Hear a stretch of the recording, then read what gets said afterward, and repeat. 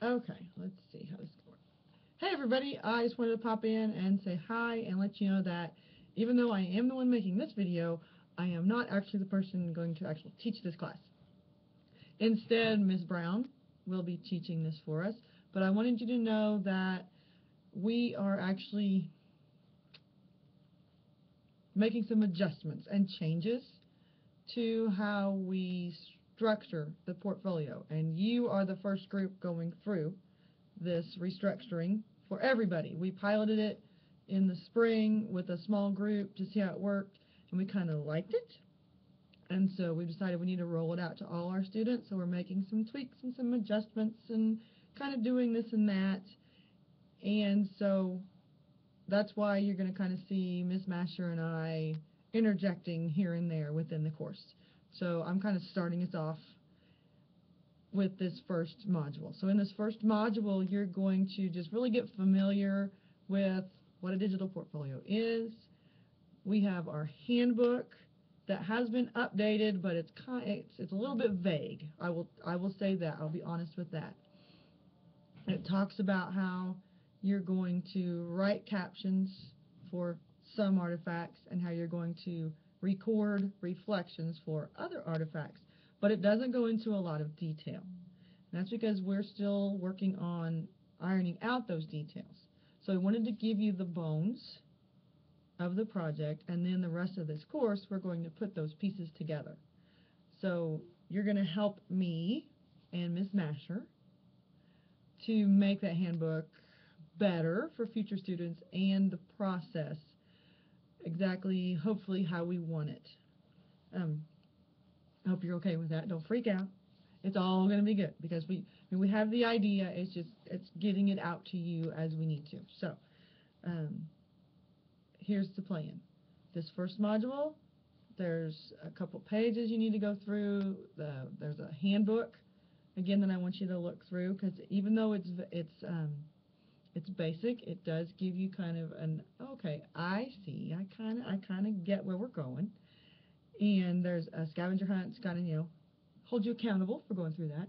And then starting with the next module, which probably will not be open until next week, sometime on Wednesday, I'm thinking.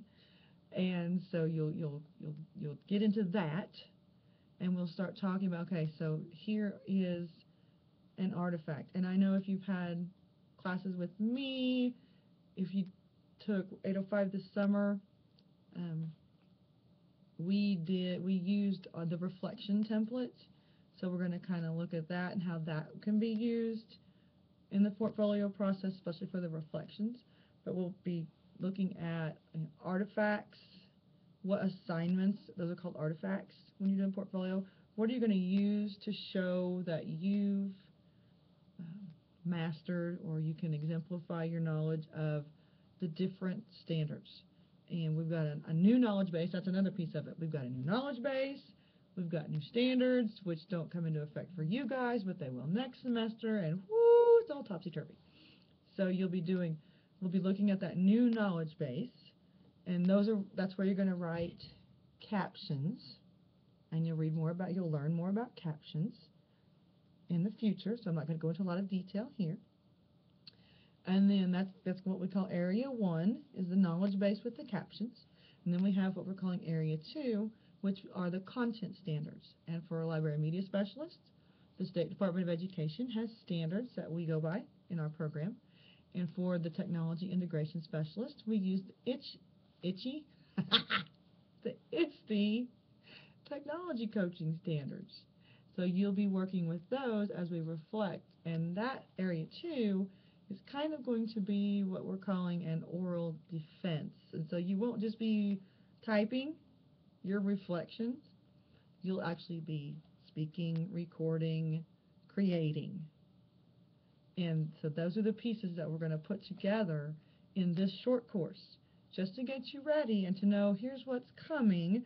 So hopefully you get started and you start making a plan, so that when you get to your last semester, you're not like, oh my gosh, I've got to do my portfolio. When did I do this? And what was that? And where did that come from? And all that stuff. So we need to get a groove on here and get moving with the portfolio piece. I know you're going to have questions. I know that you might, after watching this video, be thinking, holy cow, what? Okay, so just hold those, write them down somewhere, keep them, and as we work through this class, as we work through future classes, and as you get closer to your portfolio, we'll answer those, and hopefully by the end you have an assessment portfolio that really shows how you changed and grew academically and professionally from your first semester in the program to your last semester in the program. That's the goal of the whole thing. So when you're done here, are you ready to go out and do the job that you've trained yourself to do? Whether that be a school librarian, whether that be a tech integration specialist, and within that, it could be a lead teacher, a technology coach, an instructional coach, whatever. Are you ready to go out and do that? And we're doing that with our knowledge base for our College of Education and with those professional content standards. All right, so you ready? Let's get started. We're not jumping in with both feet. We're going to wade in slowly. I'll talk to y'all soon.